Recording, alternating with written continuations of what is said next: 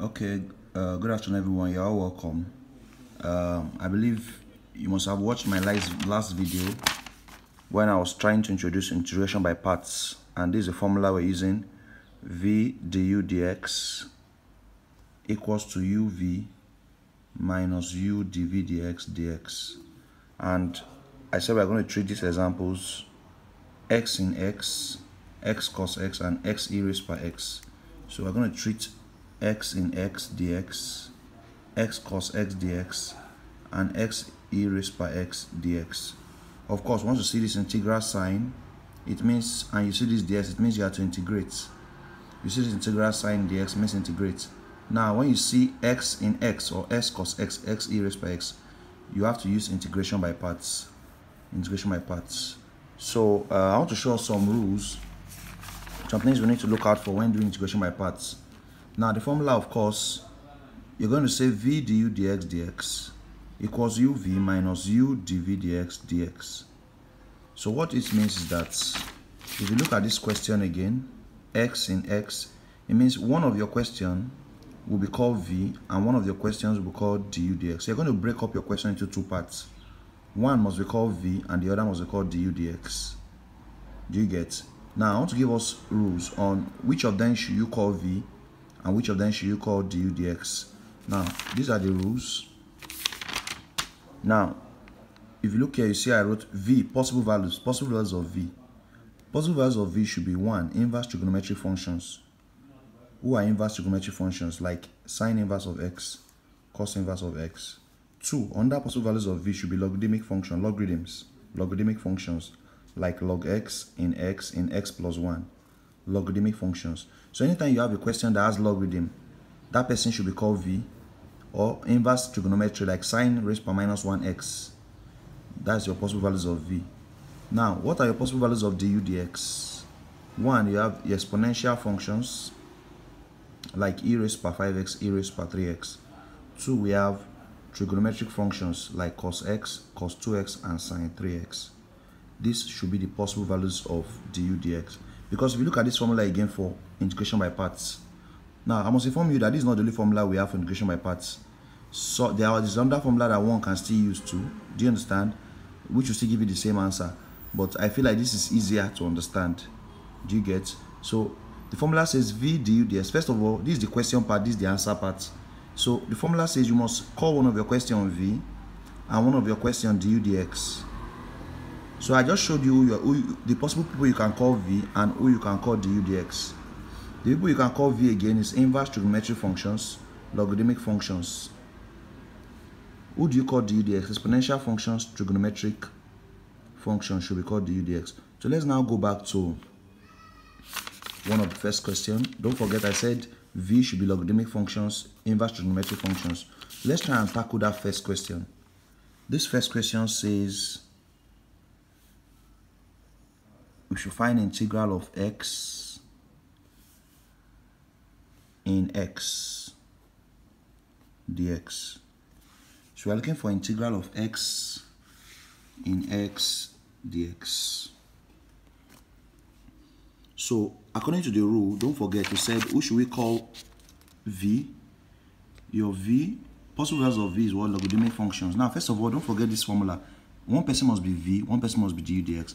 So when you see x and in x, it's clear that your v must be in x. Because according to that rule I just showed you now, your possible values of v should be logarithmic functions like in log x in x plus 1. Those are your possible values of v.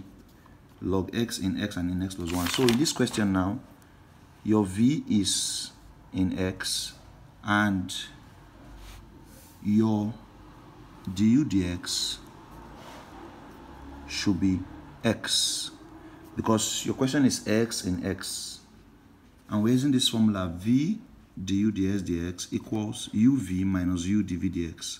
So v, let in x be v and let this x here be du dx. Now once you have done this, now the next thing now is, if you go back to this formula for integration by parts, we need u, we need v, and we need dv dx. Now we already have v, but we don't have u and we don't have dv dx yet. We have v here, but we don't have u and we don't have dv dx. But class, we can get u If du dx is x, what do you think will be u? Now class, if du dx is x, we can get u by integrating x. Because du dx means x has been differentiated already. So if you want to get u back, you have to integrate this x to get u. Class, please take notes. I want to just do something little here. If they give you a question like this, dy dx, given that dy dx equals to 2x, and they say find y. If you are given a question like this, given that dy dx equals to 2x, find y, what do you think you're going to do? You know, most times they usually give us y and they say find dy dx. If they give you y and they say find dy dx, you usually differentiate y to get dy dx, right? You differentiate y to get dy dx. Now, if they are giving you dy dx and say find y, will you differentiate again? No, you integrate this time around. Don't forget that differentiation and integration are word and opposite of each other. So I want to repeat myself again. If you are given y, let's say you are given y, and you are asked to find dy dx, what do? You differentiate y to get dy dx. Now, this time around, they are giving you dy dx and say find y. What will you now do to get y? You integrate. Do you understand? So integrate 2x. How do you integrate? You add 1 to the power. This 2x means 2x raised to power 1 currently. So if you add 1 to this power, it becomes 2x raised to power 2. Then divide by the new power 2. There are two steps in integration. Add 1 to the power, then divide by the new power. So add 1 to 1, you have 2, divide by new power 2. 2 cancels 2 here, and y is x squared. So please take note, if you are given dy dx and asked to find y, you have to integrate. So coming back to our question. If we have du dx as x and say find u, we integrate x to get u. So u therefore must be x raised to power 2 over 2. Because x means x raised to power 1. If you add 1 to 1 and divide by the new power, you have x squared over 2.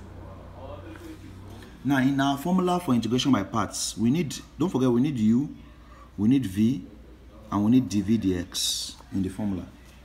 So we have v already, we have u. Let's go and get dv dx. dv dx means we have to differentiate v to get dv dx. dv dx means differentiate v. Differentiate v. If you differentiate, who is v? V is in x. Differentiating in x will give us 1 all over x. We should remember that in x is 1 all over x.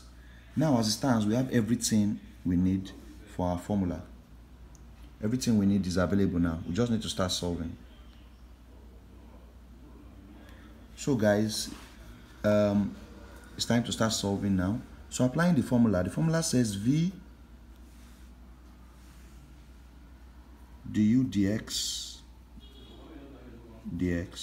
equals uv minus integral u dv dx. So who is u now? U is x squared over 2. Let's apply. So that will give us u is x squared over 2. Who is v? V is in x, don't forget, times in x minus integral. Who is u? X squared over 2. Don't forget, u is x squared over 2. dv dx is 1 over x. dv dx is 1 over x. We have just following the formula, then dx. Now, if you watch carefully, you find out that x can cancel 1x here, leaving you with only 1x remaining here. So you're now going to have x squared over 2 in x minus integral. What is left? X all over 2 dx.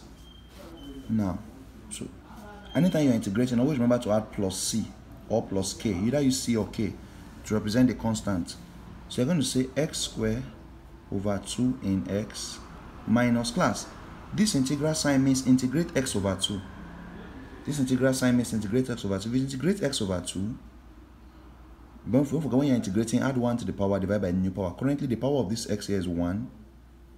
So if you add 1 to this power, it becomes x squared all over. There's already 2 down. So if you bring this other 2 down, you have x squared over 4 plus c. So 2 times 2 can become x squared over 4. So our final answer, let's put our final answer here. Our final answer can be x squared over 2 in x minus x squared over 4 plus c. This will be our final answer. I'll solve the next question in the next video. Let me know what you think about this video. Thank you.